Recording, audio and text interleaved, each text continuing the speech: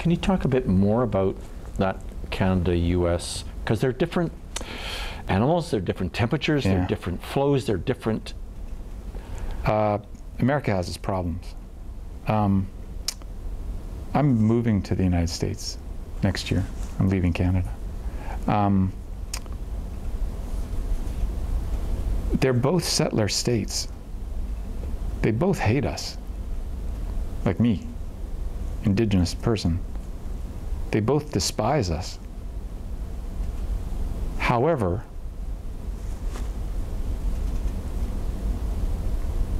for what I'd like to do in terms of like career, in terms of what I'd like to do in terms of financial stability, I'll jump out of the frying pan into the fire and move south. Most of my work has been in the United States for the last 20 years. I just haven't lived there.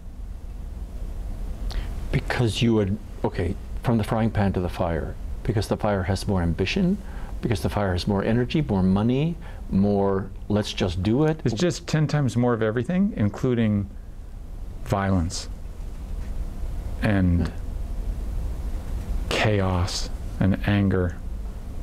All of it's here too. It's just, they just have more. It's like we don't have it. They like to keep a lid on it.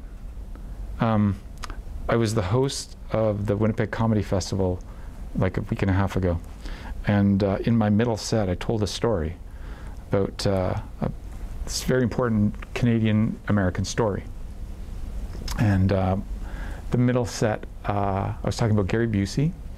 I met him on a set, and it was this funny story. And it turns out that he's very interested in Native culture. And I said, actually, wherever I go in the US, people are fascinated. Like, they ask me a lot about my indigeneity. And I say, and very often, they, you know, they sort of confide in me, and they sort of lean forward, and, you know, kind of in a conspiratorial tone, they go, you know, I have a little Indian blood in me. And I'm like, oh, yeah, really? And usually it's, you know, Cherokee or some southern tribe, you know, one of the 5 civilized tribes. And I said, you know, I really do wonder sometimes if I was an Asian actor or a black actor, if those same people would say the same thing to me. Oh my God. You know, I have a little Asian blood in me. And I said to the audience, I was like, I don't think they do that. Because I think they know how they treat Asian people in the United States. I don't think they'd ever say to me, I have black ancestors. Because they know exactly how they treat black people in the United States.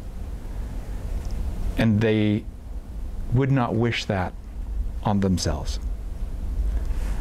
And I go, so before you laugh at those funny Americans, I said I've worked and traveled all over Canada, and no one has ever leaned into me and said,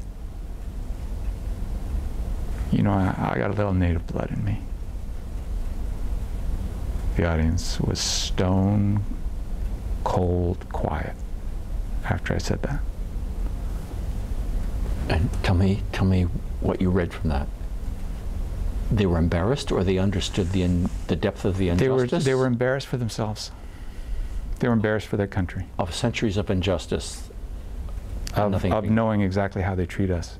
And they go, I wouldn't want that on myself, that's for sure. I wouldn't want that for me.